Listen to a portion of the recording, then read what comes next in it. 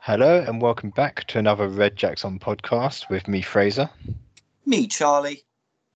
And not Rikesh, because Rikesh is alive now.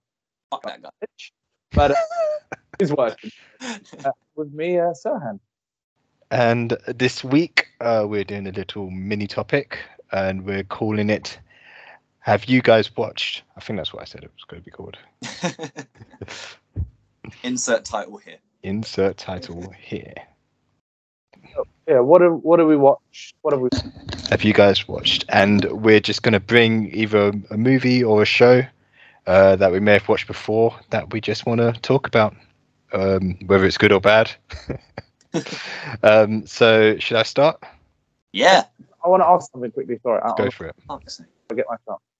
What was it in school on the carpet when was it like Showtime? Show and tell. Show and tell. Tell. We call it show and tell. Yeah. I think, yeah. It was show and tell, right? You'd bring like a toy or a book or a game or whatever, and be like, "This is what I did. This is what I have in my life today." Yeah, maybe we should call it show and tell. Yes. Show and tell. Oh, you topped it. Show and tell. Nice. I can't ever remember having anything to show or tell in school. It was always something shit like, I drew a picture of a goldfish. Oh. Wow, Charlie, well done. Right, so have you guys watched In Time? Ooh. Justin Justin Timberlake. Yeah. Yes, I have. A while ago. It's a little cult classic, although it didn't get good reviews, but I liked it. I liked what it did with the concept. Mm. Yeah, so just a quick synopsis of what it's about. So Justin Timberlake plays a kid called Will Salas in a world where when you turn 25, you stay 25 for the rest of your life, but you have a timer on the inside of your forearm that ticks down. So when you turn 25, you get 1 year, and then all of the world's currency is in hours and minutes. Can you guys hear this dog? Yeah. Fucking, honestly, always going off. Mate, he's just passionate. He's a really big fan of In Time. Neighbours don't even have a dog. I don't know why they have it. It's just the neighbour in the garden going, row, row. Is he podcasting again, that little bastard? Let's give him something to podcast about. Okay, there we go. My dog's here. He's nice and quiet. Oh, he's a good boy. So yeah, you are living in a world where time is currency, and you can live day to day, minute to minute, hour to hour, and it's about Will Salas, and he comes across a guy called Henry Hamilton, who is from one of the more affluent districts where they have hundreds of years on their clocks. I think he said he lived for about 80 years or something like that, and he'd had enough. No, it was 105 years, I think it was. So he came down to the poorer district where Will is from, and was basically just buying drinks and looking to get rid of it all. When these guys called the Minutemen show up, which are basically a gang who go around sort of policing the money, policing the time in their own way, he saves him from them. And when they stay overnight in some kind of factory, he gives him all his time. So Will ends up with like 100 hours, and the guy basically commits suicide. Is it 100 hours or years? 100 years, sorry, yeah. That's right. Yes. Yep. And so obviously Will has all these plans. He goes to his best friend, gives him 10 years. He's obviously he goes to meet his mum. That's a weird dynamic. Can you imagine living with your mum? She's still 25. Yeah. And she's actually 50. That was one of the weirdest things ever. Brain couldn't compute, like by the laws of the film. I was like, yeah, it makes sense they look that way. But they're like her other son, but I'm like, you look like a couple. My brain couldn't put her in a mother role. I just like, are they gonna fall in love? I'm like, she's 50 and his mom. Okay, this is weird. There's a later scene in the film as well where he's in the rich place and he meets this guy and he says, here's my grandmother, here's my wife, and here's my daughter. And it's just all these really young women. And it's really strange. Fun fact that I learned that the woman who plays his mother, which is Olivia Wilde, beautiful. She's actually 3 years younger than Justin Timberlake in that film. Oh wow! Well, there you go. Yeah, it makes sense though. I mean, that's the dynamic of that universe. Did they actually explain how they get the time on their forearms? No, they didn't. It's just a thing at birth that they do somehow. So the clock stays at 0 or something, or I think it stays at 1 year while you're growing up, and then once it hits 25, it kind of just ticks in. And from the way it looks in the film, it looks like it kind of like gives you a mini heart attack. It's like a shudder. Yeah. There's that scene where he's running towards his mum to catch her in time. When her timer goes off, she just immediately collapses. He catches her, and it's like that. You know, God forbid, I don't really know it, but like that heart attack moment of like there's just seconds or minutes, and then she's gone. Yeah. Imagine just having like an hour left on your clock and being like, look, boss, I've really got to go. I've got an hour until I die. I've got to get home. Well, those first few like scenes in the film are like really deep because they're showing how all the prices are going up as well. So literally, his mum would have gotten the bus, and she had an hour and a half, and she goes to put her hand under the thing, and the bus driver goes 2 hours, and she quickly pulls it back. And can you imagine? It was an hour. Yeah, exactly. Put yourself in debt. Isn't it? Like, what do you owe them? You owe them half an hour? How does that work? Do they transport your dead body into another bus driver? Yeah. You owe us half an hour. Into the zombie now. They'd be like, she's going to work overtime. Overtime. They didn't explore that concept actually. Overtime.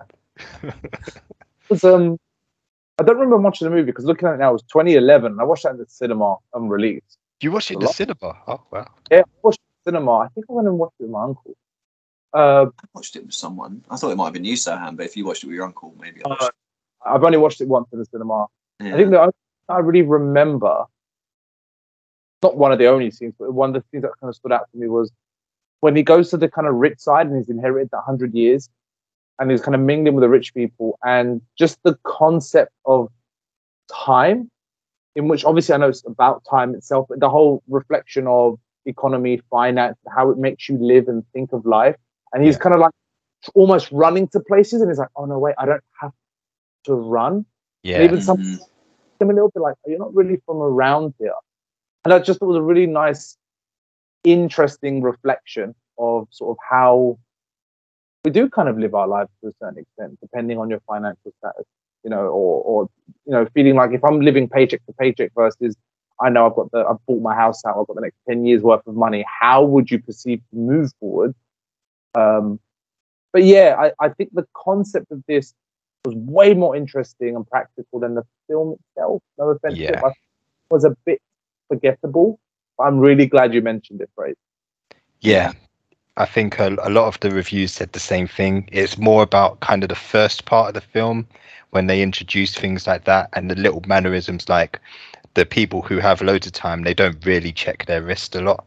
Yeah. And they don't run places and they don't drive fast and things like that. And then the rest of the film is pretty much, so once he meets the love interest, it's pretty much just them running around doing stuff, trying to get time and stuff.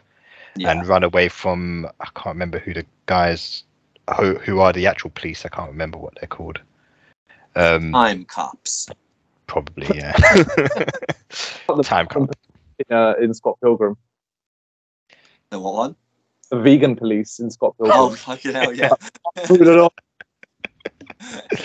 Just vegan powers. I remember in time being like because there was a book, and I remember reading the book in school. because I think, I watched the film and then read the book, and the book was like really, really good, and it proper put you in that world, and like it wasn't about the love story as much as it was about just surviving in that world. But the film was, I think, obviously because it was Justin Timberlake, or maybe they rewrote it like to kind of angle it at younger people or something. But yeah, I remember it kind of being like really good ideas, but it just didn't execute a good film. Out of my opinion, a bit, of course. Yeah. I also think it was one of those first films where I'm like, as I kind of started, my brain was like, okay, I'm watching Justin Timberlake. You know, love the artist, love his music and his talent, but my brain was trying to detach from Justin Timberlake, and it did to a certain extent. I did watch the film and I did believe him and his character. I think I remember not really believing in the love story, or maybe their chemistry wasn't that great, or maybe Justin Timberlake's acting wasn't as sharp as I thought it would to be. I remember that concept being quite a big deal at the time. Like, oh, this is a singer. Is he going to go into acting? Is the transition really going to be seamless? And to my knowledge, he hasn't really gone back to acting, right? I think he was in another film, but I don't know. I don't think he was he didn't stick around in acting. But I thought his performance was all right. Yeah. Yeah. In that film. He does a lot of voice acting, I think. I think he does. Yeah. Now, but you don't really see him much on TV, which is weird, or movies. I remember seeing a lot on Simpsons. Yeah, the NSYNC episode was great. Oh my god! The Navy. Join the Navy. I miss the Simpsons. Yeah, he used to be cool. But yeah, I guess that's pretty much all I have to say on In Time.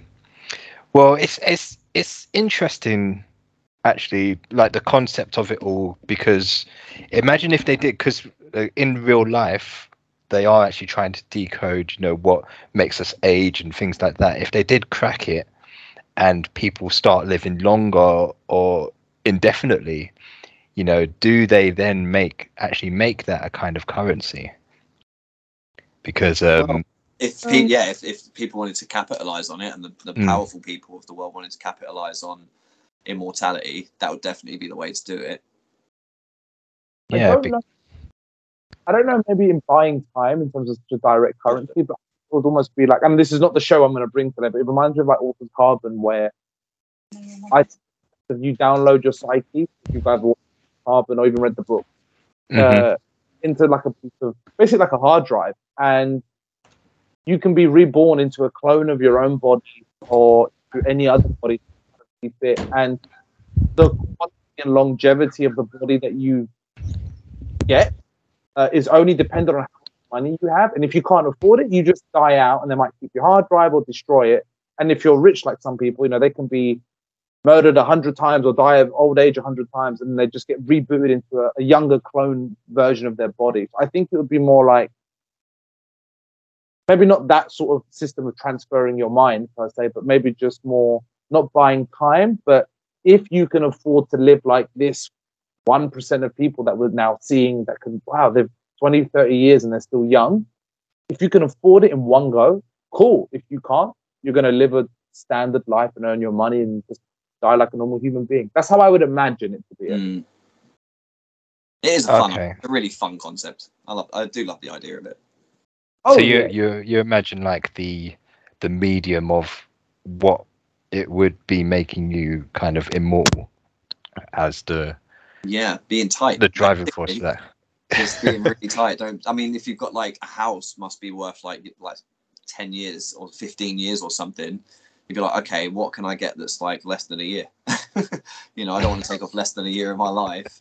And so you just, that's definitely how most people would live, and it just really tight on time to try and save up as much as possible. I didn't kind of believe the whole idea of, the mum only having an hour and a half of time left. It's like, you would not live that fucking close to the edge. I get that it was kind of showing the, like how money can fluctuate and, how times can get hard. But if you've got an hour and a half left, you don't go to work. You just go, well, fuck it. Like, I'm going to die in an hour and a half. I think she gave like 2 days on a loan or something. She had a loan she was paying off. She paid off like 2 days or something. Oh yeah, the loan works, but you end up paying more, so you pretend anyway. The time setting for the film is apparently 2169. Amazing. Nice. Nice.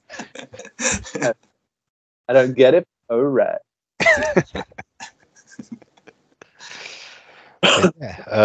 Yeah, cool stuff. Who wants to go next? That was a nice. Go on, Sam. What you got? So okay, for starting, we've all brought 2 things, right? Yeah. Mm-hmm. Okay, so one of the things I brought, and by brought I mean the last minute Googled, because I remembered, and this was on there's been a couple of films I've watched recently, but this one I really enjoyed. I'd love to watch with you guys or infuse you to watch. Is Nicolas Cage's The Unbearable Weight of Massive Talent. I really want to watch it. Yeah, me too. Yeah, it's on my list. Is an awesome film. I'll be honest with you, I would love to watch it with you guys. It's such a chill film. It's not so big and amazing where it's like, if you don't, you're going to really miss out. But at the same time, it's like a low-key film. I was like, it had it on my list. I thought, let me just watch it one day. Found it, streamed it, and I was like, oh my God, this is hilarious. So this is a film, kind of a semi-like biopic / parody of Nicolas Cage and his life. And this kind of does, and weirdly enough, I actually listened to the Do Go On episode about his life, and this does reflect, at one point, Nicolas Cage got into so much debt that he was doing like any film he could to pay off his debt, which he now has. Everything like that. Yeah, he went for a couple of years. And this is kind of, like I said, parodying and reflecting that time of his life where he's like, the film kind of starts off with him talking to like an agent or someone or a director, and there's like, sorry, Cage, we're going to kind of go somewhere else. And Nicolas Cage's like, right, this is it. 100% in or I'm out. Like, I'm broke. I'm not going to afford anything. And the guy's about to like go to the car park, and he just like, Nicolas Cage just stops. It becomes full Nicolas Cage and just starts monologuing this shit and like giving his all to be like, look how much I've got to give. And the guy's like, no, still not. And it's about him kind of trying to balance out his insecurity, his finance, his debt, his ego, and with his family, where his wife, I think he's divorced in the film, and his daughter's like, listen, you're not really a dad, you're not really there, you're not really present, you're embarrassing me, it's my birthday, you're trying to play the piano and take all the attention, like just basically just get out of my life a little bit. And through all of this personal and professional mess, he gets a message from a billionaire tycoon, I can't remember where, somewhere in South America, and it's basically Pedro Pascal. And Pedro Pascal is a massive Nicolas Cage fan. And it's about their dynamic and kind of Nicolas Cage being there, like, okay, I'm going to get the money, fuck it, fan, whatever. I'll just do what I got to do, show my face. And they become friends. But as he's about to kind of move towards this, I think the FBI contacts Nicolas Cage. And it's basically like, listen, we think this guy is like in the cartel or in some sort of South mafia or something, in dirty money. Pablo. We're about to go in, and you're going to be our informant. So as Nicolas Cage is trying to be like Nicolas Cage and trying to do all this thing, he's also trying to infiltrate this organization. Too much, because it's not really spoilery. This is the general synopsis.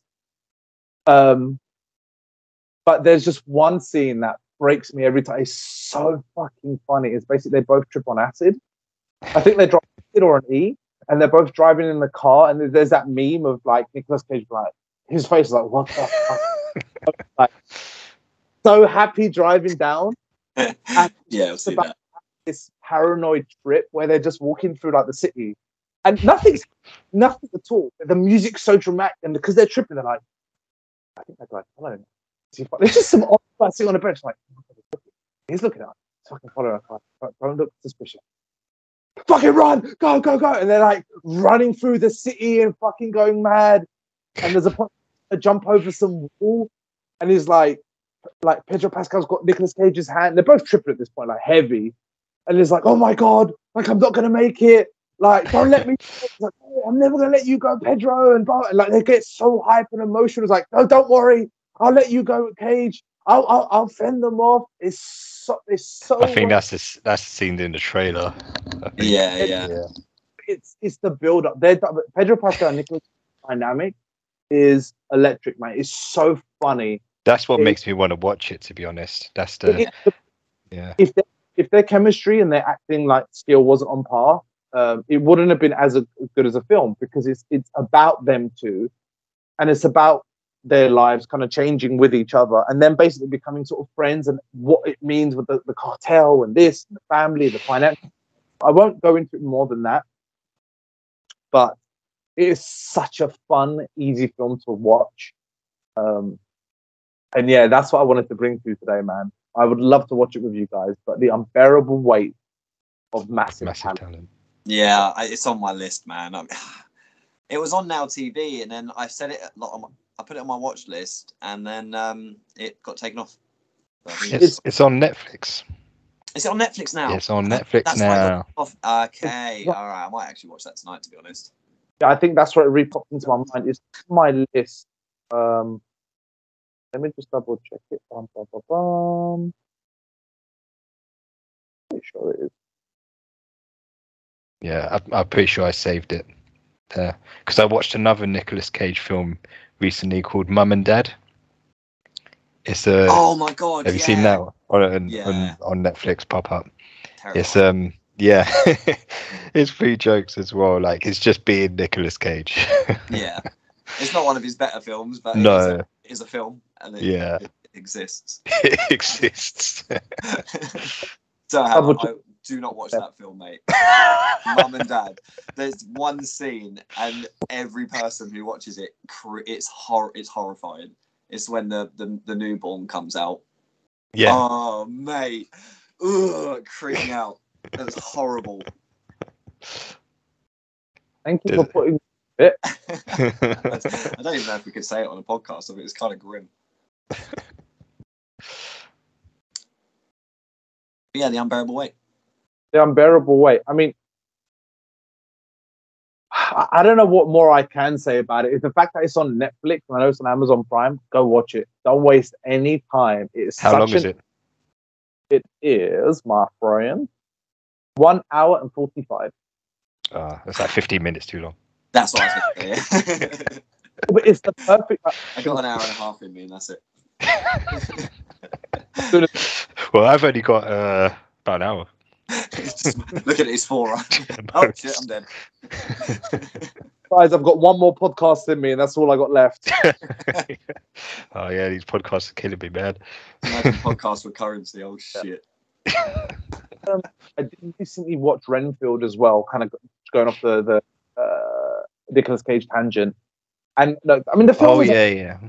The vampire one with what's his name in it from Beast from the British guy. His name is Nicholas Hoult. Hoult.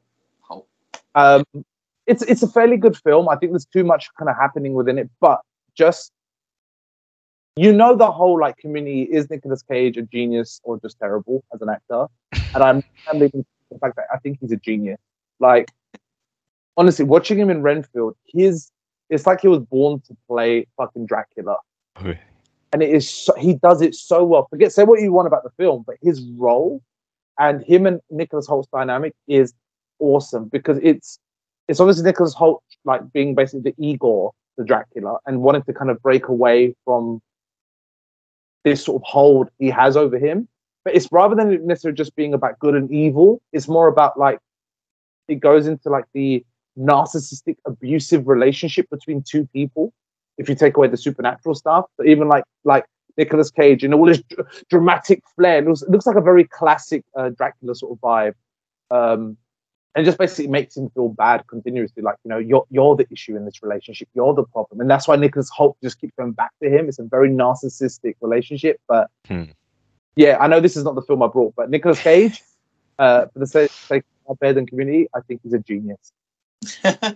I think he's Nicolas Cage. Yeah. Some days I think he's a genius, and other days I think he's absolutely lost the plot. But that's what makes him him. I love him. Not the bees. Not the bees.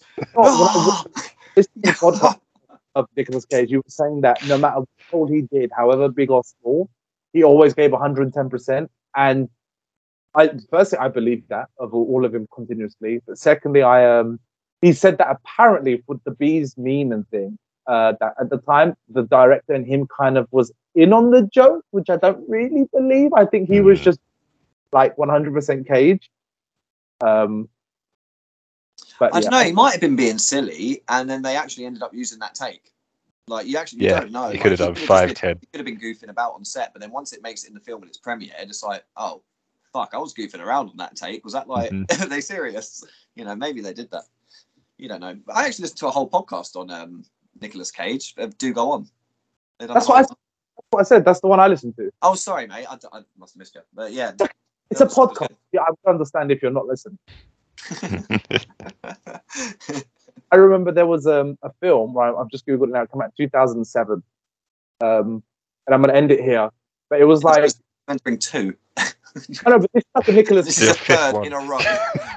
Fraser done 1. You done 3. This is pizza all over again, Serhan.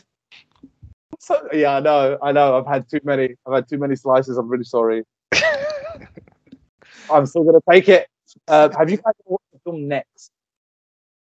Next. It's just called Next. Nicolas Cage. Yeah. I used to fucking love that film.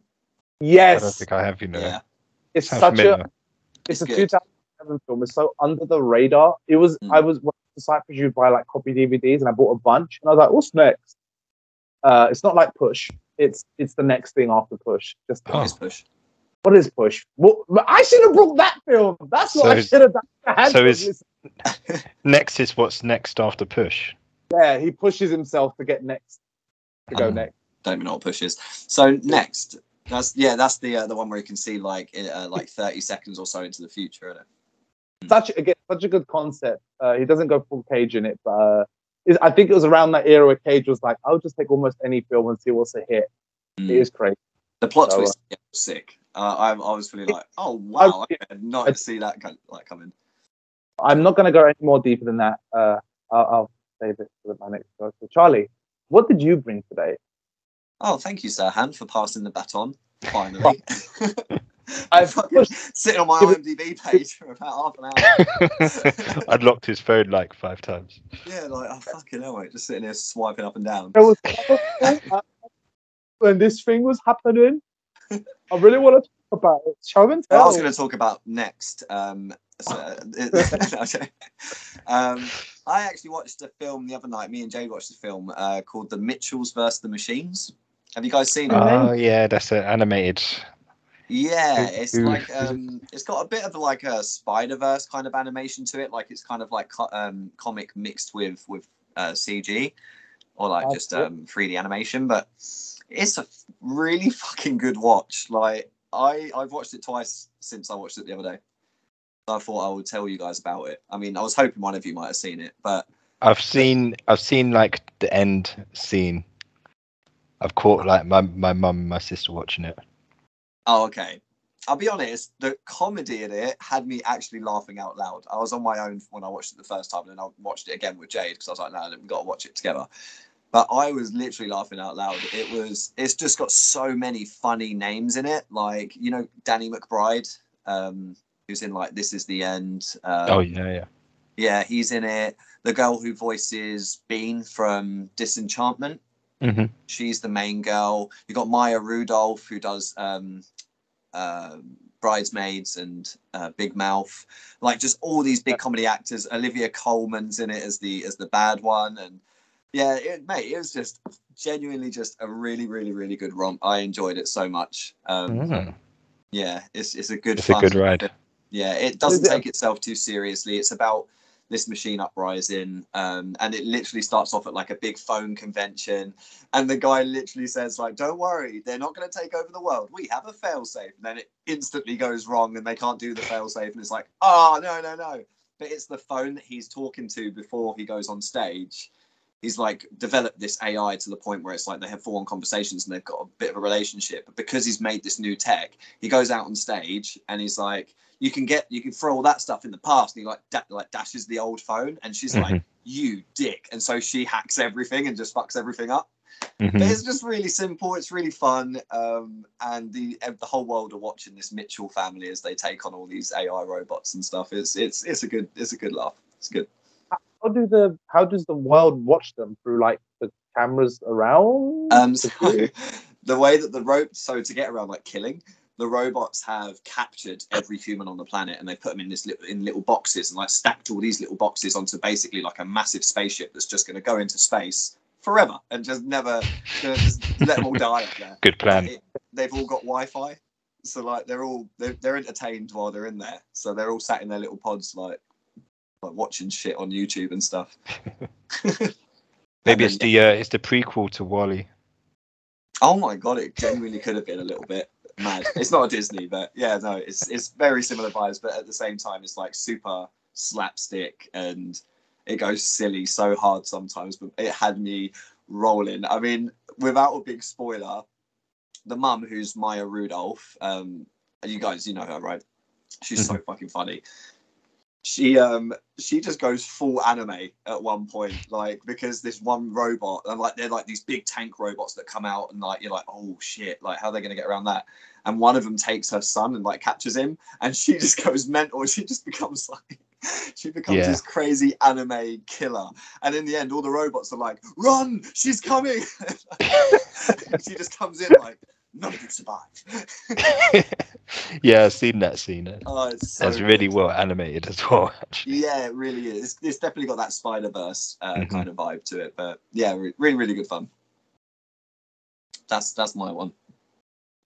First one. What is it on, by the way? Where did you watch it on? Netflix. It is on Netflix, isn't it? Cool. Yeah.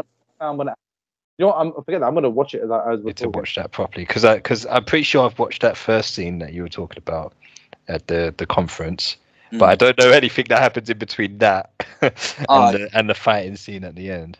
It's yeah, trust me, chuck it on, you'll enjoy it. It had me laughing so much. It's just so silly, but we love silly. Yeah, we're all about silly. All about silly. Like, reality is a very fine line. Like, there is that silliness where it's not too silly, but like, okay, this is just stupid silly. And there's silly where it's like, there's a clever silly. You know how silly to be and the joke to make or the point to make. So I have a lot of respect when a film gets silly just right, especially when it's like a children's one that can serve adult. It's almost like I always said, I think the best balance I ever saw was like something like Shrek, the first Shrek. Perfect balance of kids and perfect balance of silly and satire. Yeah, there's like a bar, isn't there? Yeah. Yeah, it definitely doesn't hit adult humor as much as Shrek. Shrek was super. How they got away with that? It was gave it to you all. It was like, kids won't understand it, but adults definitely will, and they'll be sitting there like, oh, you can't say that. Crazy Crazy times. But yeah, I guess at this point it would be a good opportunity to take a break. We're gonna have an ad break in this one. So yeah, we will ad break and we'll be right back. No, we're not going to be back. I want to go back to the machine. I want to go watch Mitchell's vs. the Machines. I'll be back. Oh yeah, let's each watch a film and then come back. Let's each watch each other's film, and then we'll come back. Okay. All right. So see you guys in about an hour and a half. Wait. Okay. Hey everyone. We're just taking a moment here to let you know some more details about the podcast and the direction we're going. We wanted to let you know that we now have a Gmail account where we would love to hear from you, connect to you, and get to know you all just a little bit better. So if you have any questions or comments that you might have, please don't hesitate and get in contact with us at rjopoddy@gmail.com. That's rjopoddy@gmail.com. That's right, Rikesh. Another way to get closer to the poddy is our amazing but highly under-advertised Instagram page, where you can find a collection of our funny and silly ads with visuals for your entertainment, as well as updates on the poddy through our Instagram story, and where naturally you can also message us there as well. Find us at RedJacksOnPodcast on Instagram, and we hope you enjoy. Lastly, we are having plans of developing the podcast, extending outside of our hobbies and getting closer to our own individual passions. For me, being a trained therapist, my passion as well as profession is to help people, connect to people, and share any tools and techniques that may be helpful to yourselves. And so, to bring the podcast and therapy world that little bit closer, I'm planning on creating an additional Agony Uncle style podcast to the Red Jackson family, where you can send us any mild to moderate issues and challenges you or someone you know may need any advice or guidance on, where myself, as well as the boys and any special guests, can help and advise you and delve deeper into the therapy world. So please message us on RJOPoddy@gmail.com as mentioned above, and let's begin. If, however, you find yourself or someone you know in need of more specific, dedicated one-to-one long-term help, then please contact me directly at Serhan Avci therapy@gmail.com. That is SERHAN for November, AVCI therapy@gmail.com. Or find me on the counselling directory under Serhan Avci as mentioned. I hope to help, I hope to guide, and I hope to empower you all. Please find all the relevant details in the description below. I hope you enjoyed and possibly found a new way to get involved and for all of us to connect further. And now we've taken enough of your time. Back to this amazing episode of Red Jackson.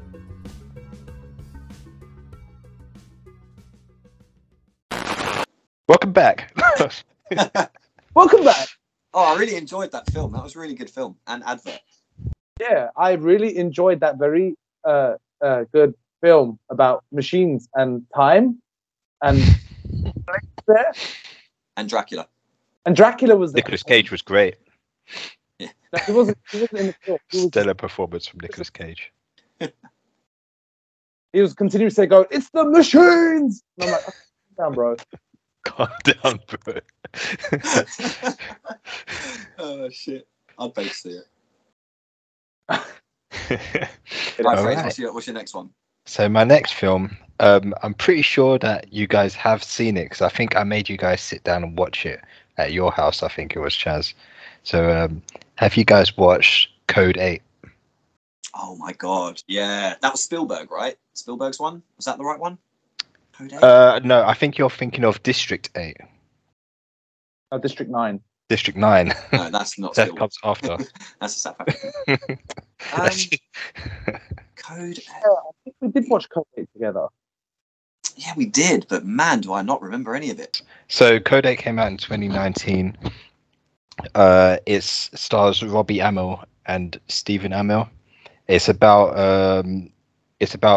a society where 4% of the population have superhuman powers, but most of them live under the poverty line, and it's the whole world's like policed by like drones and robots and stuff. And it's about one guy. What did they say his name was? They're gonna do a heist. Yeah, they did. It's a heist film, basically. Yeah, no, it's coming back to.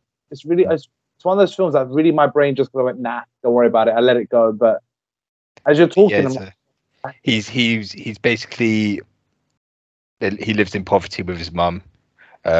He goes out to find work every day. He works on like you can't work on a site and use your powers if it's not regulated and stuff like that. And then one day he gets sort of picked up by this group to do a heist because he's got like electric powers.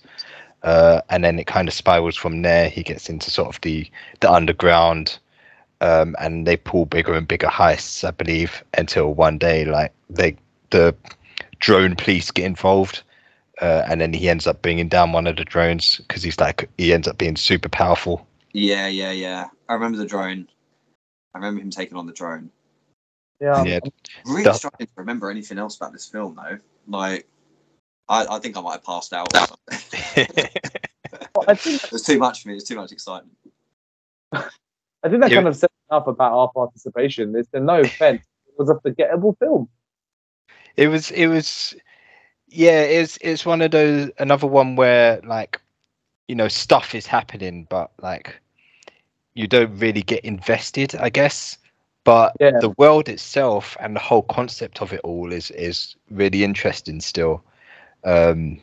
Because you got these people that have superpowers, but again they're being subjugated, and it's like quite grounded, and it's more character driven.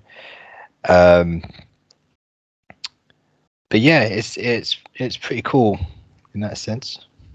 Hmm. You don't really see a lot of like the drone police about. Like the whole thing about it being called Code 8 is that when a person uses their powers, and it's like to harm someone or to commit a crime, then that's a Code 8, and then they just take them out. Check him out. Yeah. It's a cool idea. It is a cool idea, and I remember like not hating it, but I've just forgotten it. I've just got older. Yeah, it did come out a while ago, but I did see when I searched it on Netflix, they've got a Code 8 coming out, or Part 2. That's what I was Code 82. Googling it. It was like whispers of it, like like it's literally on Netflix, like not to watch, but it's on there. It's on there. Right. So Code 8 is a standard film, but Code 8 Part 2 is looking to be a Netflix made film. It's got Netflix logo on the top of it. I can see it. Probably not the same cast and stuff I'm getting. It might be because the cast that they have, like I've seen them in other films, but it's one of those actors but they just quite haven't found that role to really break out or establish themselves. But they're recognizable, but not like that's the guy, that's that role, that's that person. Yeah. Yeah, what else has that Robbie Amell been in? Because I think he's very been in a few things. Face. The Witcher, Flash. Yeah, he has been in some big films. Series of Unfortunate Events is where I know him from. Yeah, no, he's been in loads of shit. Yeah, I might put that back on the watch list, mate. So I obviously need to rewatch it. Yeah, have a little watch. Nice short superhero flick. It's pretty cool. Lots of different superpowers on display. Ones that are easy to film and animate. Did you say it was 2019 released? Mm-hmm. Yeah, there was an initial like a short that you can find on YouTube. It's like 10 minutes long, which was like the concept of it that came out I think about 4 years before that. Right. And it really like sort of shortened down the story. So it has the whole thing of you got Robbie Amell and his family in poverty. He goes out to find work with his friend, with his mate. They have a problem with the foreman, and then the drone's called in, and the police stop them, and they go to arrest Robbie. But then his friend pulls the policeman off, and then the drones drop the robots, and he gets shot. And then from that, he explodes his electricity and brings down the drone. So basically, the main film expands on that and sort of has him go out and does bigger crimes instead. Right. So it's kind of like the short is more like setting up the world and the premise of the story. It doesn't go anymore. Like poverty, work, drone, powers. Thing. Yeah, pretty much. Okay. Yeah, it's re-sparked. I like the fact that you brought in some random 2 films that I've completely forgotten about, but my brain's almost like, yeah, I remember. They're cool. They're like gritty films, you know. They're like grounded. I think that's why I like them. It was that season and that time, and they're still doing it now, where like the odd superhero movies would come out under the radar without being pure Marvel, and it'd be like, let's just test the waters because people are kind of interested in this right now. You know, sort of like Hunger Games inspired loads of book adaptations, and you had something like, I don't know, another random one like Hancock, for example, another like super inspired sort of film, and it's testing waters. Hancock would be a good one.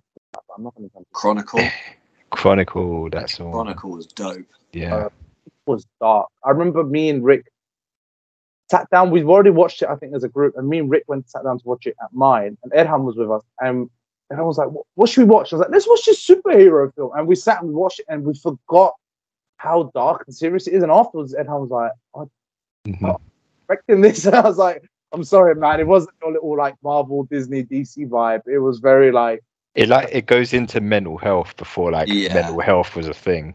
Yeah, man, 100%. He was messed up. Like Michael B. Jordan's in it, like before he was even well. Yeah. No, I watched that film 3 times at the cinema. I was obsessed. I think I've literally got it on Blu-ray. Yeah. I don't know why. I can't remember where it come from. The moments in Chronicle where they're like moving shit and like they learn to fly, like the way it's shot, and the whole fan really footage good. Kind of shot, Yeah, it looks so real, and it looks like actual teenagers who have just got this ability. Like it's so real. It's fun. Apart from at the end, they kind of throw it away, don't they? Like the whole everything being shot through a camera. There's a couple of scenes where it's just literally a cameraman. I'm pretty sure filming. No, I think because the are you talking like right at the end when everything's they've got a lot of like helicopters flying over and stuff, and all of a sudden it's like super HD, like it's like actual film quality, and it does throw you out a little bit, but it's like, oh, I guess it's the helicopter footage, but it's like cinematic photography. It's weird that it throws you out. Yeah. Footage, but you see a proper cameraman from Hollywood standing there looking. Shit. This would make a great film. It's just his side job, when he's not shooting a Hollywood movie, he's in a helicopter doing police chases. Do you know what is the probably the scene I think that got us all when we watched it? It was, when they're driving and the guy's flashing the lights behind them, and he just wipes them off. I think all of us were just like, oh shit. Yeah. That film's so deep. Hours. It was one of those moments of like, when sometimes we'd all do it where you're like, especially me and Charlie used to do it, we just sit at Pizza Hut and look at our glass and not even drink for about 5 minutes. Because our hands would be there and we're like, I can do this. And then it would be like, okay, what if one day I do see a car and I'm like, woof, with my hand. And it's like, doof, crashes out. Oh my God, you did that for like a whole term, I'm sure. Yeah. Man, I still try and move things with my mind now. fully committed. Just time in my life. Lied in my bed and I'm like, no, the next 5 minutes I'm dedicated. I'm going to tap in if there is any potential power, and I'm going to wait. I'm going to wait this shit out. Oh, shit. Right. Do you want to go again, Serhan? Yeah, what other 3 films do you have this time? But actually, what I have is, that's why I wanted to do show and tell, is because I was really thinking about shows, and there was a couple of shows I'm watching, but nothing too I want to mention. I'm actually gone back into reading at the moment. And books. Fucking books. He had to. It's going to be a therapy book as well. Like, have you guys read Dr. Schmickle's It's actually not a therapy book. I read enough of those in my own time, but no. So this is a book. So this is now my favorite author, like hands down. His name is Carlos Ruiz Zafón. He is a Spanish author, which unfortunately is now passed away. But his books, and I have to give credit where credit's due, he's written in Spanish, and his books have been translated into English by Lucia Graves or Graves. I'm not exactly sure the pronunciation. And he's written 4 books. And what I like is, in this particular collection of books, it's called The Cemetery of Forgotten Books. So they're all set in the same universe. They're all set in Barcelona, just at different times. So they're anything from the 20s, 30s, 40s, up to like the 70s and 80s. Usually around the sort of very similar characters, or like the main characters may pop up in the next book. So they're a universe, but they're about different stories. They're all mystery books. Really fucking well written. I've only read 3 out of the 4, but the one I want to concentrate on is one called The Angel's Game. It's because this book came out around 2008. And let's say I read it a couple of years after that. So it's been over 10 years ago I read this book. Loved it. And you guys know, like anything, any game, film, book, movie, show that you've watched so many years ago and you think, I loved it. And then sometimes you watch it or listen. And then you can look back and you're like, that song was good for me at that age, or it's actually really bad and I just didn't understand my standard yet. And I reread that book. I refound it and I was like, this is still my favorite book. I still love it. The language, the story, and not even realizing that was part of like a quadrilogy. But this particular book is about an author, is about sort of a writer that he's sort of not a failed writer, but he's not kind of finding any like real success. And he finds out that he's got a tumor from the doctors. I think this particular part of the book is set in the 20s and 30s. And he's basically contemplating his life, and he finds this random author finds him throughout his life. And he's like, look, I want to hire you as an author. He's like, all right, cool. He goes, I'm going to pay you this much money. I'm going to pay you a fortune's worth. And he's like, all right, fuck it, whatever. Like, I'm writing already shitty books for these people that are taking my money, taking advantage of me. I'll write it for you. And you never kind of understand who or what this character is, but he's a bit supernatural. He could be the devil, he could be a demon, he could be an angel, but there's something supernatural about him. And throughout the book, he basically has this vision or this dream where he goes underwater, and this thing takes the tumor away from him. And what this guy wants him to write, he goes, I want you to write me a book. I want you to create a new religion for me. I want people to have... Just a small ask. A small ask, but it's really fascinating about when he goes and breaks down other religions and what makes a religion, what makes it a story, what makes it people, basically what are people willing to die for. And because at this stage he had a human who was going to die, I was like, fuck it. If you're telling me you're going to create wars out of this and create a cult and a religion and a following, then I'll do it. And as the tumor sort of mysteriously goes away, his consciousness starts to kind of kick in. And even the house that he's currently living in was owned by a previous author that may have been connected to this particular demonic thing. It's about consciousness kicking in, and it's about him basically trying to like destroy this manuscript, but also being haunted by this guy. The love of his life is gone with his like best friend. They can't be together. He's got this other friend who's really like, she kind of falls in love with him, but she's too young to be with him. He sets her up with someone else, and you go for all this thing, and basically at the end of the book, he's basically just kind of he's kind of moved away to an island, and he's kind of literally left his whole life in Barcelona. His love of his life has died, and this demonic guy who hasn't aged today finds him again. Is like, well, I'm going to give you your final blessing and your final curse because you kind of screwed me over by not giving me the manuscript, but I like you as a person. And this sounds like a strange twist, but he basically gives him back the love of his life, but as a child. So it's like, you're going to raise her, but you're going to die before her. So you're going to he's going to kind of see, it sounds really strange. Yeah, you proper that's deep.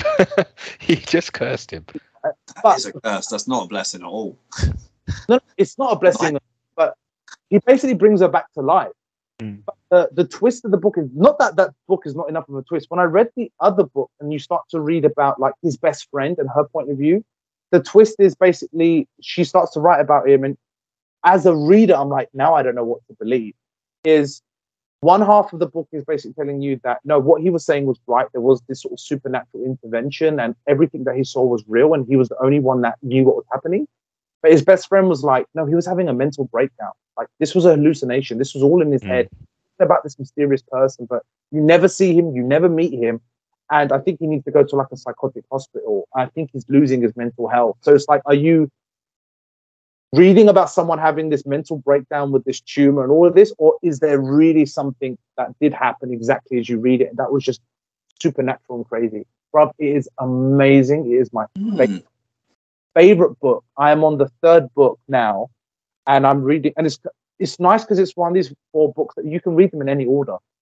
There's no specific order, but you can read them They're just connected. They're all connected. So it's like, now when I'm reading the book, this book is set after one of the stories I've read, but before another. So as I'm reading this book, I'm like, oh, this for this particular character, someone brand new now. It's like, oh, this person's going to be your best friend. This person's going to be your wife. This person's going to become evil in the next book. They all have supernatural and aspects to them? No, that's the thing. That's the only book so far that's had an inclination of supernaturalism. All the rest are much more grounded. There's a mysticism in it to a certain extent, and they're all based upon basically there's the cemetery forgotten is this underground cavern underneath Barcelona. In every book, they always say we don't know how long it's been there, but it's all about forgotten books that people take forgotten books, and it's meant to be this maze of books that people like book owners, shop owners, like massive readers, like people passionate about books themselves that go, and especially in Barcelona, it was based on a lot of real life politics. I don't fully understand a lot of wars and a lot of political changes where people were burning books as they do in war, and it's about all these books called being hidden away in the cemetery of books. And this is sort of the underlying connection between all of the story, and the characters are like, this person's like this best friend, or this person's this, sorry, excuse this word, like this bastard son. Like he doesn't know that this was his dad. So it's all of this web that finally connects all of them. But when you read each book, they're so finely focused on each character that you don't need to forget, but you don't need to focus on every other character. But it's one of the few book like collections I've read, and I'm like Googling like, who is this character? Oh, this is the mum of this person. So that means this. In this book, she's still a young girl. She hasn't met this guy, so this hasn't happened yet. And you really have to like puzzle it together. It doesn't overextend. It spans like generations and stuff. It sounds fun. 50, 60 years, mate. It's hands down my favorite book is The Angel's Game, and it's my favorite collection. And I'm halfway through now one called the Shadow of the Wind, which is quite highly acclaimed. And it's those books, man. I can read it for ages. Mm. You don't really pass the chapter. Mate, you sold the story. The story is actually solid. Like, it's something I've never really heard of before. I like the idea of the first one with writing the religion and there being like this weird thingy around it. Yeah, no, that sounds really fun actually. To be fair, when you started saying about books, I was ready to switch off, and you kept me listening. So fair play. No, when Warner Brothers picks it up, I'll watch it. Yeah. Oh no, not when Warner Brothers picks it up. Anyone else, please, Warner Brothers, please don't. It'll be Warner Brothers. it's a Just ruin it. film in these. It's kind of saddening for me because the guy, the author, died quite young in his 50s from cancer. So I'm like, his full potential was never really met. And I know the books, but he is definitely my favorite author. And even the translator, the language. I love words, bro. I'm always Googling words. I've got my own little dictionary on my phone of words that I just love. And I'm like, so, you know, when someone explains something to you and they use big words, but not for the sake of sounding smart or using big words, it's like, no, word perfectly describes this thing. That in the perfect context. In the perfect context. So it's not like overdoing it. It's like, no, it's just perfectly balanced in its language and presentation. It's accessible, but smart enough where I'm like, oh, that's a fucking banging way of explaining that. And I'll end it on this. The author put one sentiment in all of his book, which is whoever writes a book and then reads those books, especially if you have a recycled book, a second-hand book, it inhabits a little bit of the soul of the author and every person that reads it. So you're carrying on that part of themselves that they put within the book. Absolutely. This is just thinking about the books in the book, and I'm reading a book about it, and I'm like, oh shit. Yeah. This is really deep, especially knowing he's not alive anymore. I'm like, I really am carrying on this sentiment. That's actually really cool. That's really, really cool. Yeah, so if you're in the mood to read, yeah, I would. Well, his books are also on Audible, so you can listen to them as well. Good. Go for it. If you can, go for it. I think to listen to would be awesome as long as you've got someone entertaining enough to read them to you. Mm. Oh, fair play. So how many books was there in that collection? 3? Collection 4. In this collection, there's 4. Yeah, I've only read 2.5 out of the 4. I'm halfway. So you've brought 7 things to the table today, then. I'm sorry. You had one. You only had 2 jobs, Serhan. You made it in. I was like, let's make this a nice short, 1 hour podcast. 2 little subjects each. Little blasé. No, Serhan brings 7. Here you go. It's the Serhan show. I know you guys would appreciate it. No, it honestly sounded really good. You hooked me. Right, well, that's all we have time for. Thanks for... I'm gonna be really, I was the one who was like, I'm on such a time limit. I'm just gonna. Have you guys seen Cars? Yeah. Oh yes, here we go. Loved it. So I like Cars. I've always enjoyed Cars, and I finally committed to watch Cars 2. Yeah. I was like, okay, there's a 2 and a 3. Let's watch Cars 2. Sorry. So we put on Cars 2, and I have no idea what Pixar was doing, because it's the worst fucking thing I've ever seen in my life, right? Shit. Like, all the characters are there, but bearing in mind, you're kind of there for Lightning McQueen. Like, he is the Dorothy of that universe. You're following him. He's barely in it. It's all about Mater being some kind of super spy. This is literally me just shitting on Cars 2. Because I then watched Cars 3 reluctantly. I was like, what's the fucking point? Cars 3 is really fucking good. It's really, really, really good. And it's about Lightning McQueen's retirement years. Which then instantly was like, well, that's so fucking annoying, because I wish we had a better film for 2 to see Lightning McQueen doing really well and like enjoying his career. You know what I mean? It kind of done a Toy Story 1 and 3, but if Toy Story 2 was just about Rex. You know what I mean? It was so fucking... It definitely was a forgettable one, yeah. It's ruined the whole trilogy. Mm-hmm. But 1 and 3 are amazing. It kind of... I remember watching this. I don't know if I watched it at home at the cinema, but Cars 2 felt like almost like a Christmas special that you get on Disney sometimes. Yeah. Like, it's fillery, but if it's like a little half an hour short, it's justified, but you don't need to make a whole film about it. Because, yeah, it really was, for the flow of the story of the trilogy, it was really off-key. Yeah, Mhm. yeah. It was all about Mater, and it was very strange. Whenever it cut back to Lightning McQueen, I actually like was into it a little bit, and then it goes straight back to Mater, and it's like, don't fucking care. I think that's why they basically cut him out of the whole of the third film. It's just like a phone call, basically, but it Overdose much on him in better. the second film. Yeah, it's such a shame. But yeah, that's my piece. I just wanted to get that off my chest more than anything. Pixar, come on. Keep the Well, standards. it definitely scored worst out of the three. Oh, good. We're looking at 40% on Rotten Tomatoes, whereas Cars 1 got 74 and Cars 3 got 69. Nice. Hey, Hey, yeah, Cars 3 is good. Have you seen Cars 3? I don't know. I don't think so. It's the one where like new tech cars come in and like he can't keep up anymore, so he like goes to this super training thing, and it's a good watch, mate. Like, it's a really good watch. I was doing it on my Pixar binge, and yeah, it was good. didn't they do Don't think I have, you know. aeroplane one as well? Yeah, they have. Was Planes. an official Pixar release, or was it like a short? It's official, I think. I'm pretty sure it's in cinemas. It says, yeah, I'm looking at it now, it's Disney Planes. Literally the same, but it's just in planes. Why? Come on. Watch, bring it to the next hotel. Watch that next. Yeah. Well, they've got planes and they've got Planes Fire and Rescue, and both of those came out in between Cars 2 and 3.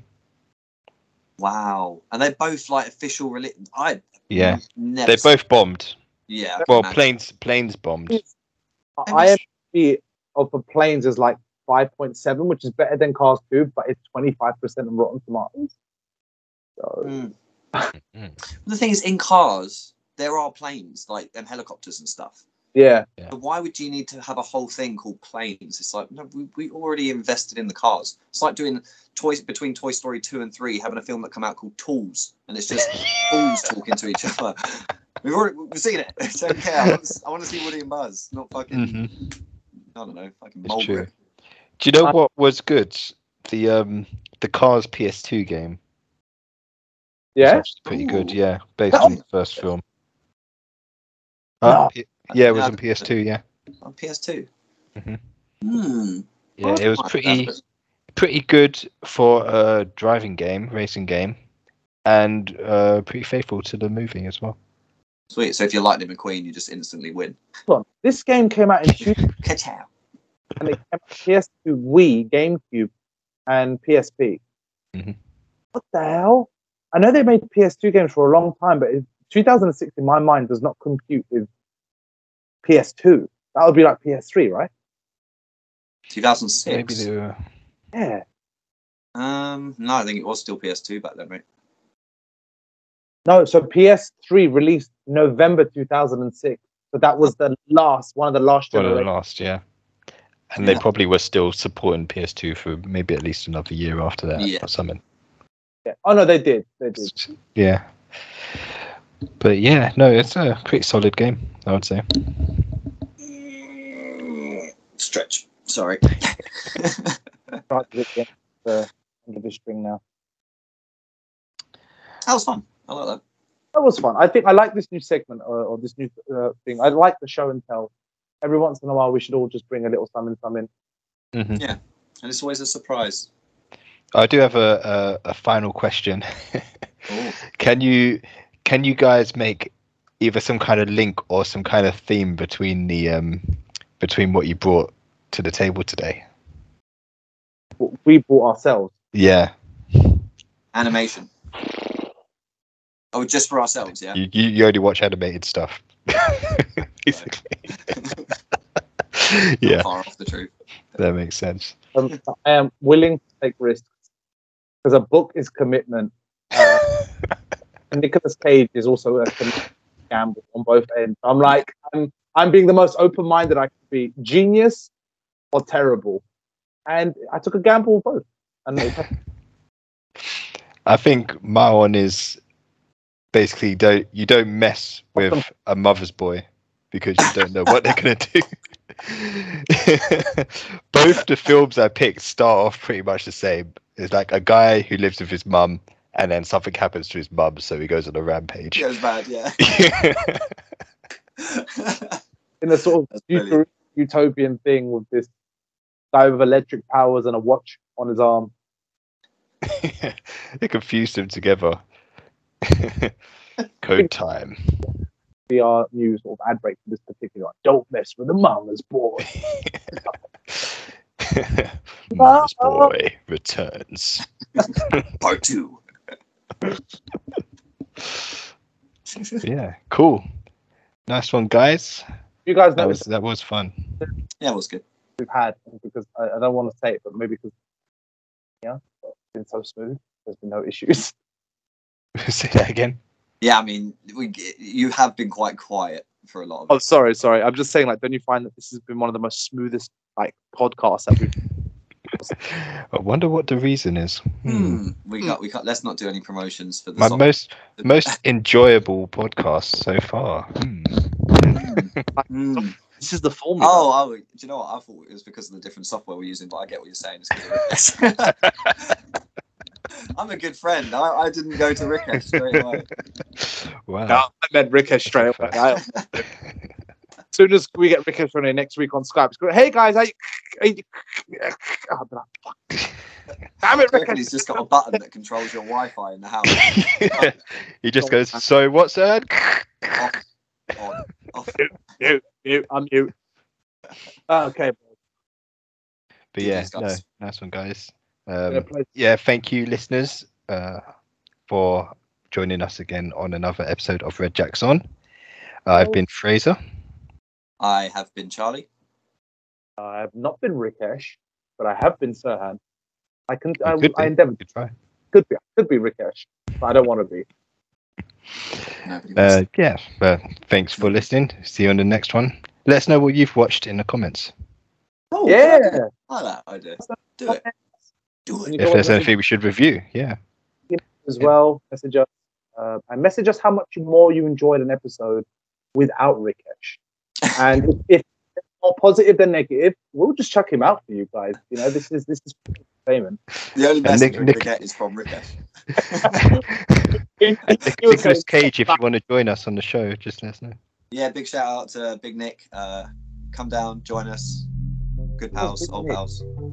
Big Nick. Big Cage, you know. Oh, Big Nick. Yeah, good old Big KG. The Big C. That's just Rikesh. I sound like him because I like Red Jacks. Oh my god. I'm going to try and AI it. It's cheap though. Alright. Cheers. See you in the next one. See you in the next one. Next one.